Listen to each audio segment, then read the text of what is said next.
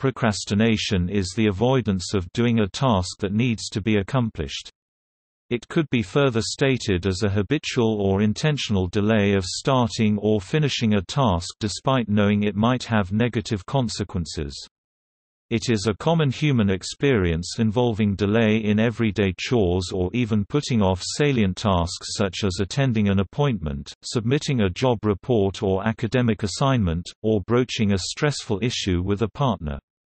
Although typically perceived as a negative trait due to its hindering effect on one's productivity, often associated with depression, low self-esteem, guilt and inadequacy, it can also be considered a wise response to certain demands that could present risky or negative outcomes or require waiting for new information to arrive. From a cultural perspective, students from both Western and non-Western cultures are found to exhibit academic procrastination, but for different reasons. Students from Western cultures tend to procrastinate in order to avoid doing worse than they have done before or from failing to learn as much as they should have, whereas students from non-Western cultures tend to procrastinate in order to avoid looking incompetent, or to avoid demonstrating a lack of ability in front of their peers. It is also important to consider how different cultural perspectives of time management can impact procrastination. For example, in cultures that have a multi-active view of time, people tend to place a higher value on making sure a job is done accurately before finishing. In cultures with a linear view of time, people tend to designate a certain amount of time on a task and stop once the allotted time has expired. Various types of procrastination, such as academic, non-academic, or behavioral, indecisive, have their own underlying causes and effects. The most prominent explanation in present literature draws upon intemporal discounting, task averseness, and certain personality traits such as indecisiveness and distractibility as the common causes of procrastination. A study of behavioral patterns of pigeons through delayed reward suggests that procrastination is not unique to humans, but can also be observed in some other animals.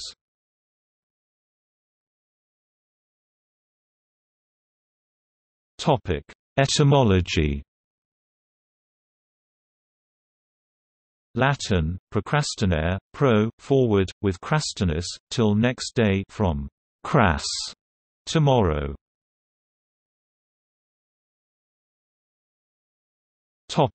Prevalence.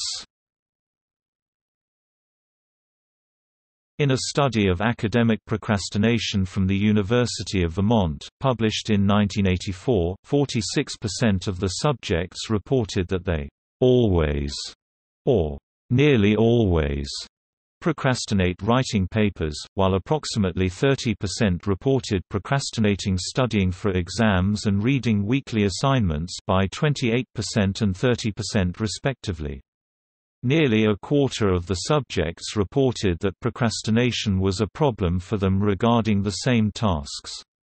However, as many as 65% indicated that they would like to reduce their procrastination when writing papers, and approximately 62% indicated the same for studying for exams and 55% for reading weekly assignments. A 1992 study showed that 52% of surveyed students indicated having a moderate to high need for help concerning procrastination. It is estimated that 80 to 95% of college students engage in procrastination, and approximately 75% consider themselves procrastinators. In a study performed on university students, procrastination was shown to be greater on tasks that were perceived as unpleasant or as impositions than on tasks for which the student believed they lacked the required skills for accomplishing the task. Behavioral criteria of academic procrastination. Gregory Schraw, Teresa Wadkins, and Laurie Olafson in 2007 proposed 3 criteria for a behavior to be classified as academic procrastination: it must be counterproductive, needless, and delaying. Steele reviewed all previous attempts to define procrastination, and concluded in a 2007 study that procrastination is to voluntarily delay an intended course of action despite expecting to be worse off for the delay. Sabini and Silva argued that postponement and irrationality are the two key features of procrastination. Delaying a task is not deemed as procrastination, they argue, if there are rational reasons behind the delay. An approach that integrates several core theories of motivation as well as meta-analytic research on procrastination is the temporal motivation theory. It summarizes key predictors of procrastination, expectancy, value, and impulsiveness into a mathematical equation.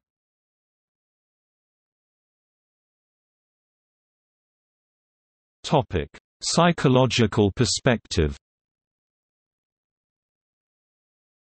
The pleasure principle may be responsible for procrastination. One may prefer to avoid negative emotions by delaying stressful tasks. As the deadline for their target of procrastination grows closer, they are more stressed and may, thus, decide to procrastinate more to avoid this stress. Some psychologists cite such behavior as a mechanism for coping with the anxiety associated with starting or completing any task or decision. Piers Steele indicated in 2010 that anxiety is just as likely to induce people to start working early as late, and that the focus of studies on procrastination should be impulsiveness. That is, anxiety will cause people to delay only if they are impulsive.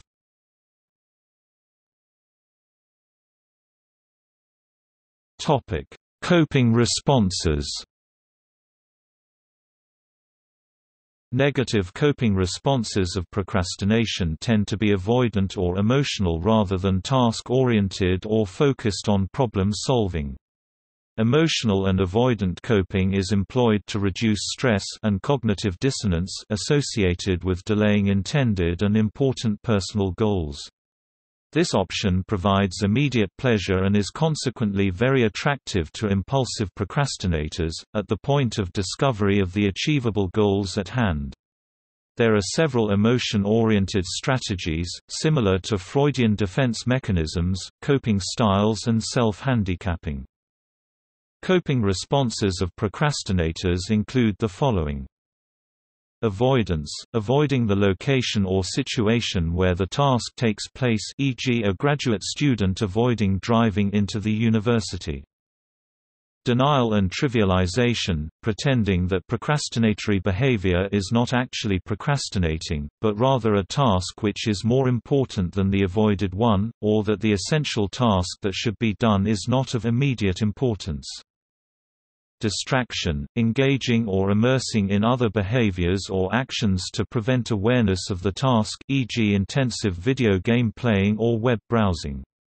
The subject is very sensitive to instant gratification and becomes absorbed in coping behaviors beyond self-restraint.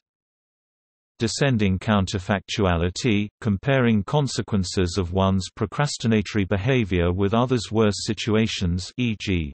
Yes, I procrastinated and got a B- in the course, but I didn't fail like one other student did. Valorization – pointing in satisfaction to what one achieved in the meantime while one should have been doing something else. Blaming – delusional attributions to external factors, such as rationalizing that the procrastination is due to external forces beyond one's control, e.g. I'm not procrastinating, but this assignment is tough. Mocking – using humor to validate one's procrastination. The person uses slapstick or slipshod methods to criticize and ridicule others striving towards the goal, task or problem-solving measures are taxing from a procrastinator's outlook. If such measures are pursued, it is less likely the procrastinator would remain a procrastinator. However, pursuing such measures requires actively changing one's behavior or situation to prevent and minimize the reoccurrence of procrastination. In 2006, it was suggested that neuroticism has no direct links to procrastination and that any relationship is fully mediated by conscientiousness. In 1982, it had been suggested that irrationality was an inherent feature of procrastination. Putting things off even until the last moment isn't procrastination if there is a reason to believe that they will take only that moment. Steele et al. Explained in 2001. Actions must be postponed and this postponement must represent poor, inadequate, or inefficient planning.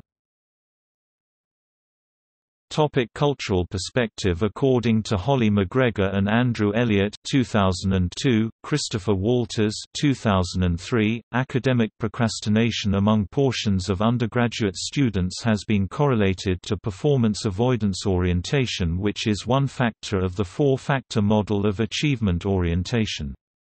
Andrew Elliott and Judith Harakovich 1996 showed that students with a performance avoidance orientation tend to be concerned with comparisons to their peers.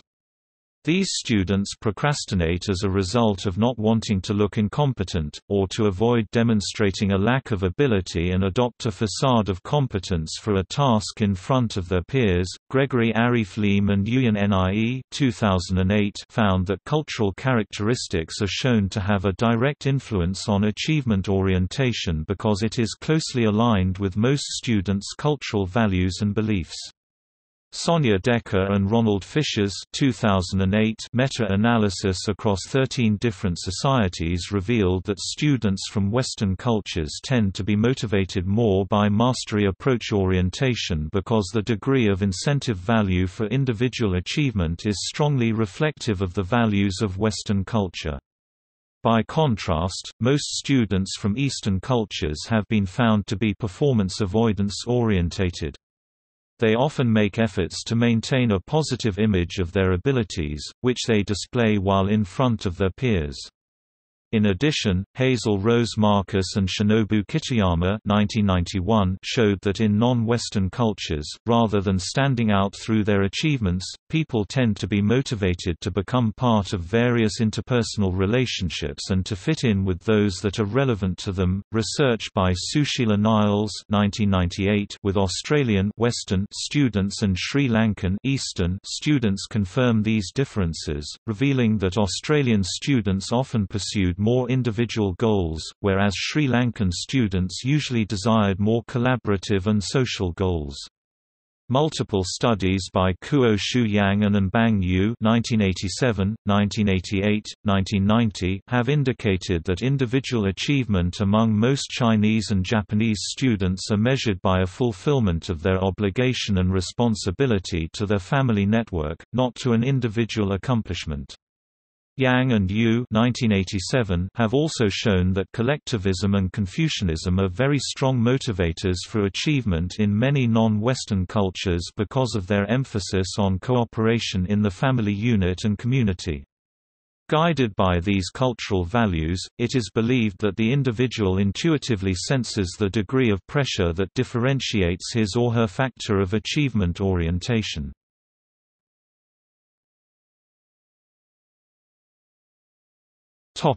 Health perspective.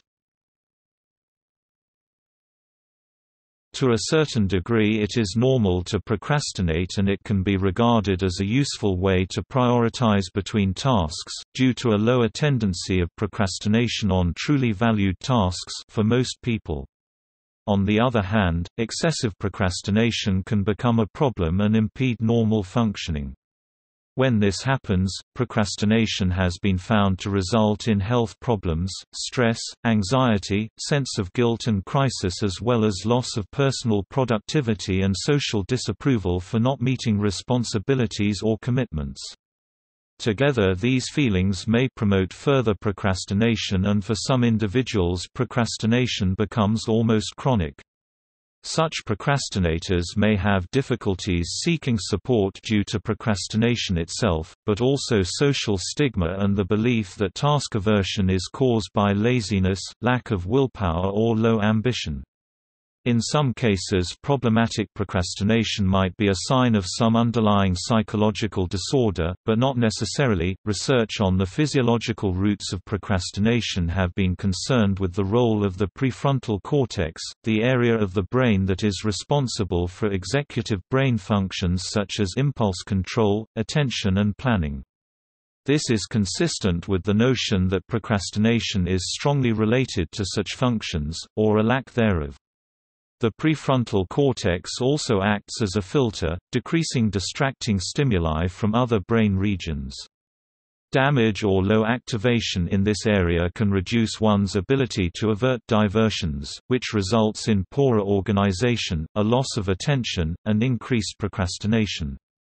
This is similar to the prefrontal lobe's role in ADHD, where it is commonly underactivated. In a 2014 U.S. study surveying procrastination and impulsiveness in fraternal and identical twin pairs, both traits were found to be moderately heritable. The two traits were not separable at the genetic level. R genetic equals 1.0, meaning no unique genetic influences of either trait alone was found. The authors confirmed three constructs developed from the evolutionary hypothesis that procrastination arose as a byproduct of impulsivity. A. Procrastination is heritable. B. The two traits share considerable genetic variation, and C. Goal management ability is an important component of this shared variation.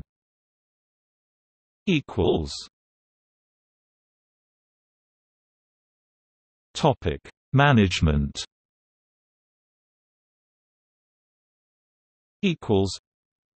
Psychologist William J. Knaus estimated that more than 90% of college students procrastinate. Of these students, 25% are chronic procrastinators and typically abandon higher education, college dropouts. Perfectionism is a prime cause for procrastination because pursuing unattainable goals, perfection, usually results in failure. Unrealistic expectations destroy self-esteem and lead to self-repudiation, self-contempt, and widespread unhappiness. To overcome procrastination, it is essential to recognize and accept the power of failure without condemning, to stop focusing on faults and flaws and to set goals that are easier to achieve.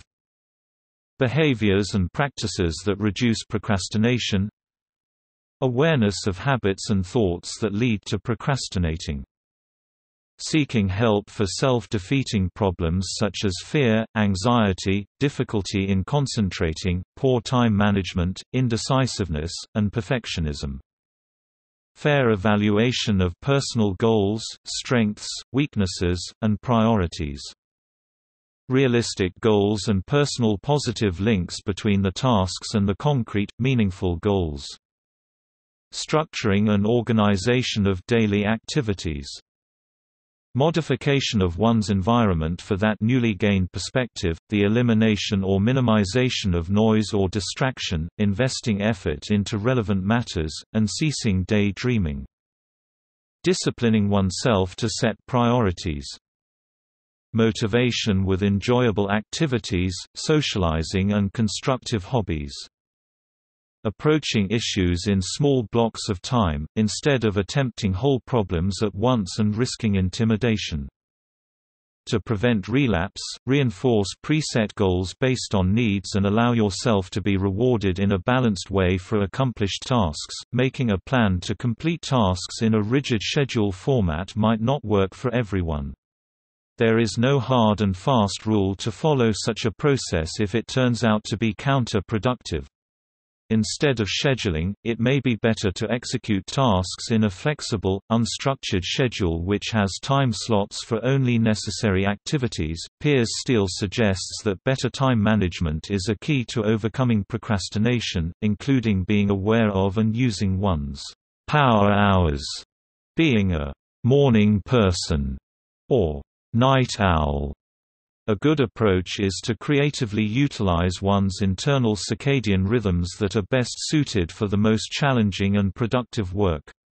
Steele states that it is essential to have realistic goals, to tackle one problem at a time and to cherish the small successes. Brian O'Leary supports that finding a work-life balance may actually help us find ways to be more productive, suggesting that dedicating leisure activities as motivation can increase one's efficiency at handling tasks. Procrastination is not a lifelong trait. Those likely to worry can learn to let go, those whom procrastinate can find different methods and strategies to help focus and avoid impulses. 1. After contemplating his own procrastination habits, philosopher John Perry authored an essay entitled, "Structured Procrastination," wherein he proposes a cheat method as a safer approach for tackling procrastination, using a pyramid scheme to reinforce the unpleasant tasks needed to be completed in a quasi-prioritized order. In other words, the procrastinator should postpone tasks with a mental note that one feels to do while engaged in a work that requires their current attentional focus.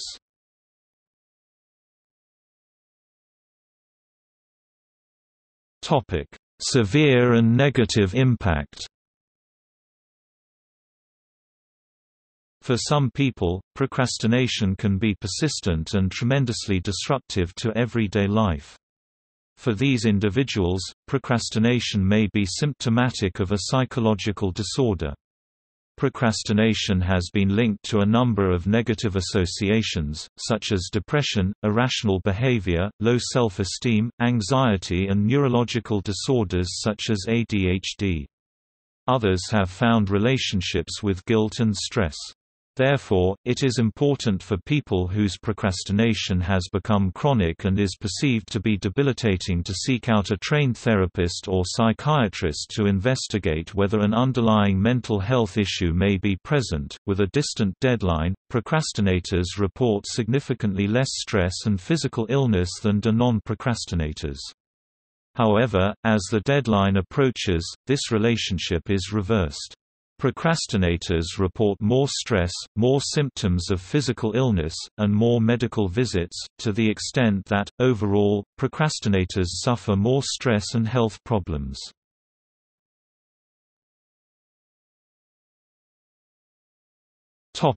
Correlates. Procrastination has been linked to the complex arrangement of cognitive, affective and behavioral relationships from task desirability to low self-esteem and anxiety to depression. A study found that procrastinators were less future-oriented than their non-procrastinator counterparts.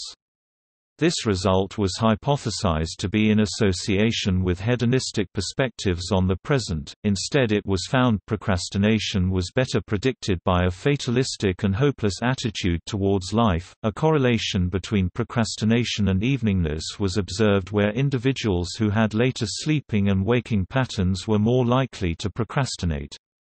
It has been shown that morningness increases across lifespan and procrastination decreases with age.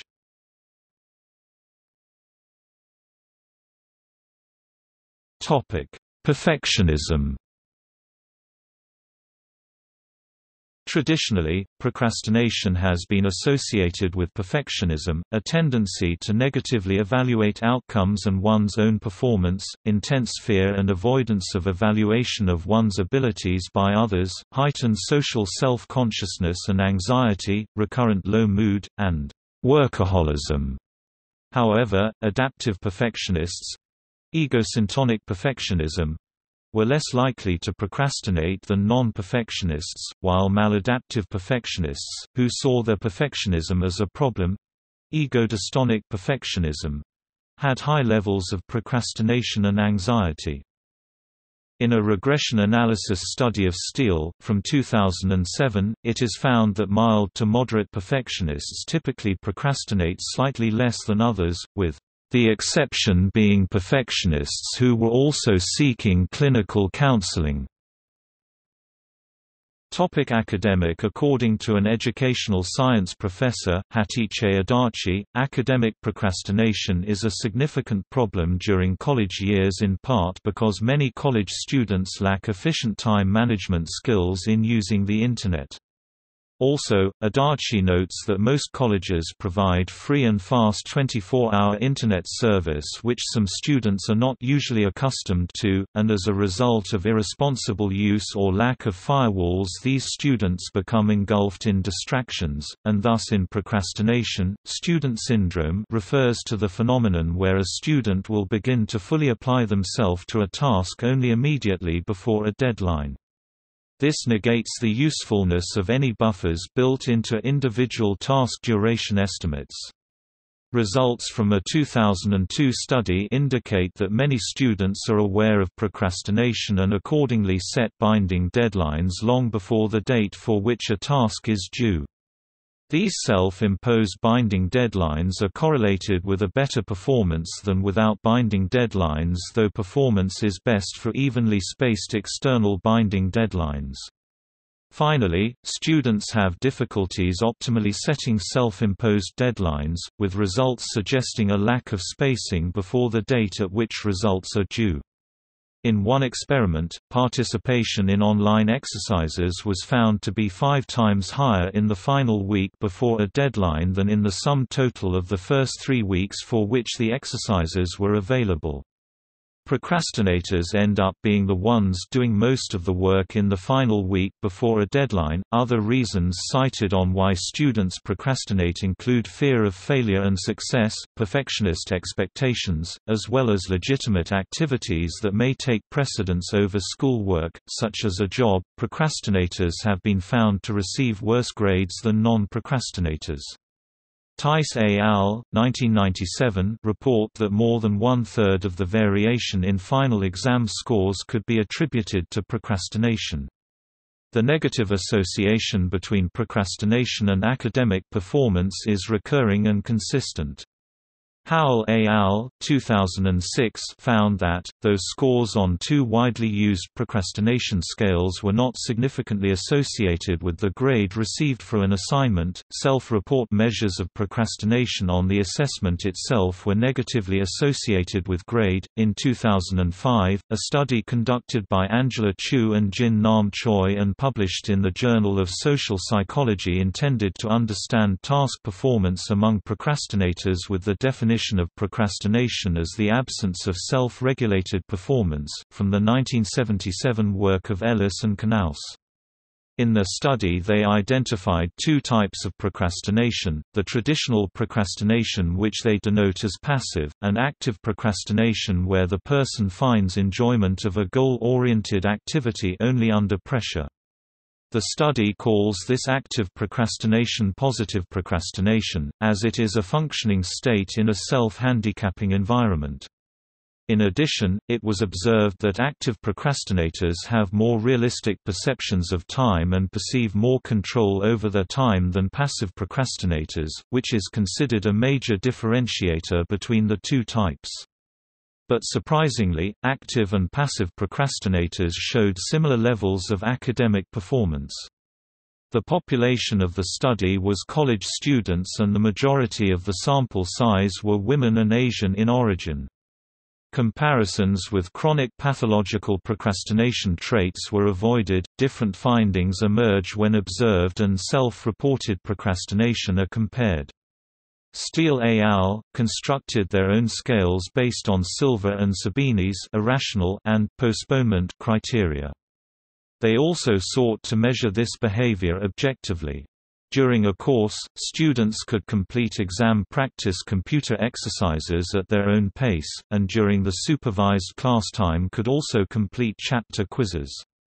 A weighted average of the times at which each chapter quiz was finished formed the measure of observed procrastination, whilst observed irrationality was quantified with the number of practice exercises that were left uncompleted.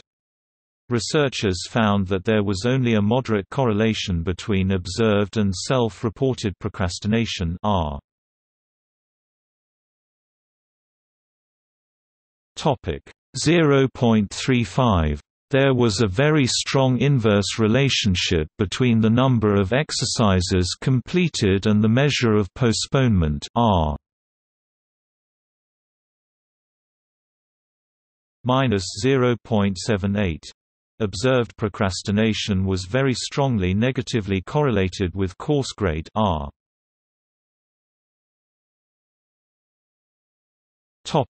-0.87, as was self-reported procrastination, though less so, R.